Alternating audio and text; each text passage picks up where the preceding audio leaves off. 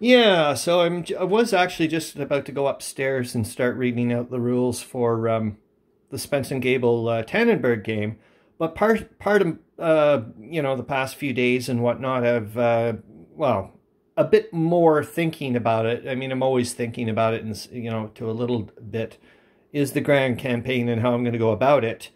Yeah, this thing here. The reason why I'm just leaving the plastic on here, well, obviously I'm not doing anything with the game right now. And I also wanted to show you guys that a few weeks ago, Puss actually walked across this.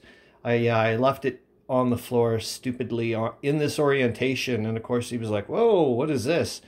And remember, he's only got 3 legs. So, excuse me, his weight distribution is a bit different than a 4-legged cat. And it took it, man. He's not a kitten either, so I'm impressed. What I've been trying to do often, and I don't want to give up these characters as well. It's like, oh, this sucks. And I've been trying to figure out, okay, record everything, so just in case someday you can do it later. And I've moaned a bit about sometimes I wish I could have incorporated more of the other fronts if I had known what was going to happen. But then I also have to know that, this is what I'm talking about, the grand campaign. I think I'm starting to figure out how I'm going to go about it anyways. And it's due to, well, we'll pop on over in a minute there. It's also, like I've mentioned about, the scope, and it's just so massive, and trying to figure out ways around this of still being able to get some amazing narrative. Also, the massive amount of problem solving when it gets down to the logistics and moving around, massive amount of forces and their supply and dealing with the terrain and rail capacity. And oh, I mean, that is, the bread and butter for so much of it. But then it's, for the amount of the game, for the amount of the war, it'll destroy the narrative for me. So it's like, how can I do the best of both? And I think I've mentioned, try to abstract as much as I can some things, and then, be specific on this. So what I'm going to try to do, see what my notes say, and then we're going to go off to what kind of helped it out here. Yeah, so I said, what about attempting to simulate the other fronts up to the end of November 1914, and then begin the grand campaign from that point on. So I'm thinking about doing that. And I think it'll also help me test certain abstraction things. And if it doesn't work out, it doesn't work out. And that's pretty simple at the very beginning, because that's, well, simple. I mean, the Western Front's going to be massive. But it's, up to that point, really, let's be honest, it's just the Western Front, Serbia, and there's the Ottomans are going to kick in pretty darn quick. But what I'm saying is, it's not like you got to be dealing with a full on. And I thought maybe this could also help me incrementally, and I'll be doing this later on if it starts to work, incorporate more of the grand campaign rules. So I don't have to try to digest them all at once, and I don't have to incorporate them all at once, is what I'm trying to think of. And what else did I write down here?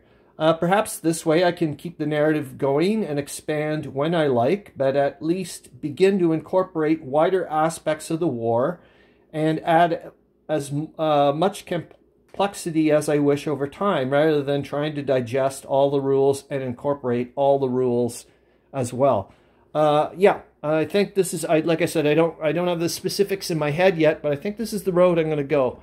I'm going to show you, yet again, what has been, it's been, like I think I've mentioned, I'm always thinking about the grand campaign, but lately it's been more and more so. And especially after the fact that I just kind of was like, yeah, I know what the issue is. It's like me in a sense, and it's not like, don't try to, whatever, you have to adapt me. I have to adapt myself to the rule system, and then take what I need from there. Anyways, I was looking at, and this is one thing I want to do later on when I finish this part of the mini game, is I want to use this atlas over time, like step by step, because it's not too bad. Like, it'll show you like little bits. I can go to other places. I don't want to get into crazy detail, but I'd like to, since I also have my videos and all my notes, I can start looking and say, okay, what was it like, in my game versus here? And I can start seeing it's not like, in some ways there's not that much. Anyways, we'll go on. That's another video, and that's way off into Wonderland. So like I said, I've, popped in the initial armies the way they were, and I was trying to figure out, okay, what did Dave Schroeder look at? Did he look at army maps, and maybe that got his head into looking at divisions and whatnot? And like I said, I've been trying to read a lot about, or go over Alberto's ideas. For me, the way I look at, like, Alberto's got so much meat in his ideas, and I'm so far behind. Like, I would say, you know what I mean? Like, my ideas are just starting to form or whatever, or trying to whatever, and he's already, from what I can see anyways, and from what I've been reading, when he's, okay, this is how I'm going to convert, strength points into force points and in other things as well. So he can now start viewing things as this, I don't know, macro logistical way of looking at it, like a metadata. It's just really, anyways, he's way far ahead of me to understand the complexity of where he's gone to simplify, if that makes any sense. But anyways, so I'm trying to figure, I'm just trying to see what works and what doesn't work and whatever. But anyways, I think I've, this is where I'm going to go. So what I'm trying to figure out now is, how can I simulate the Western Front up to this point in my game, as well as what's going on in Serbia? If I can pull that off and tie it into my narrative into the end of the mini game, then maybe I'll just keep on playing this part at the micro level as long as I want, like this Eastern Front bit, and I'll just expand any parts that I want when I want. So I'll still get the grand campaign, just not exactly, okay, day one, you're doing the full on and you're going on and on and on. Yeah, I'm like I said, I'm trying to figure out my way and the best way of incorporating everything. And I think this way is a kind of a win-win-win. I get to keep all my characters,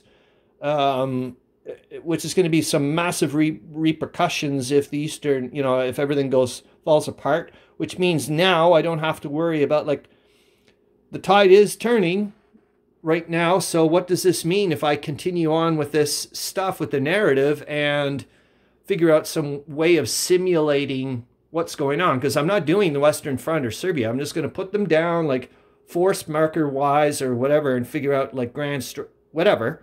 Maybe I'll even, it'll be like a solo interactive thing. I'll let, participants, like viewers, say, okay, you know what, this is what we should do based on the whatever. We don't have to go by the book anymore, as you can say. I wasn't going to go by the book anyways when I did the grand campaign. I was just going to set things up. And if you think I was going to, doesn't mean you have to do the Schlieffen plan when you do the grand campaign. I mean, even Dave Schroeder mentions that. It doesn't mean I'm going to start going berserk, but why not, if it's already gone, whatever. So anyways, I'm happy with this. And we'll see what you guys think too. But hopefully there'll be people would like to help out.